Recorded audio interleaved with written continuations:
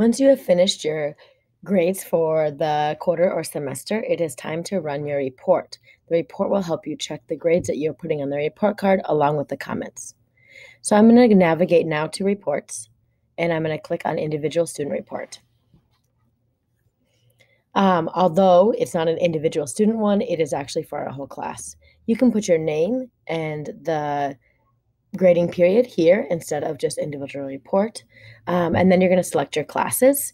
You can select many classes at once or just one. I'm going to do one for this example. You don't need to worry about any of these fields here. The layout, you can leave it by section and by student, last name, however you choose to do that. Assignments does not matter because we're not going to be showing the assignments. The important part here is the data. When you do select your data, you need the first 3 selected only. Assignments you do not need to include, so I'm going to uncheck that. And category totals you also do not need to include. You need to have a course grade with attendance, course grade with comments. So we want to be able to read our comments is what this means. And we want to be able to see our standard final grades, which are the reporting categories that go on the report card. Once I have those 3 checked, you are good to go. Please note, if you have subcategories, they will appear in this report, although they do not appear on the report card. We can look at that with the learning behaviors. I don't need to show the percentage, assignments with no data, or the standard identifier. If you want to leave that on, you can. It's the number that's also in PowerSchool.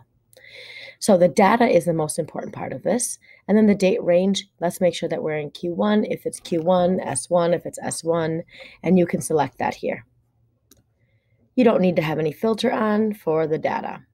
Then I'm going to run report.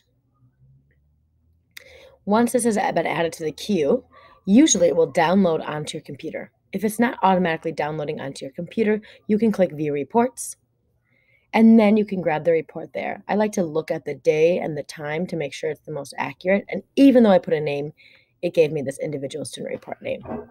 Let's take a look at how I did here with the report. I'm going to open that up, and now I can see the student name, the teacher name, what the quarter grade will be. Remember, on the quarter, students do not see the final grade. During semester 1 and semester 2, they do see the final course grade. And then right below that is your comment. Here are the standard final grades. So responsible learning work habits, this is the grade that will appear on the report card, and then the subsequent subcategories will not. So 1.1 will, and 1.2 will show up on the report card. The other ones will not. So do not worry if you do not have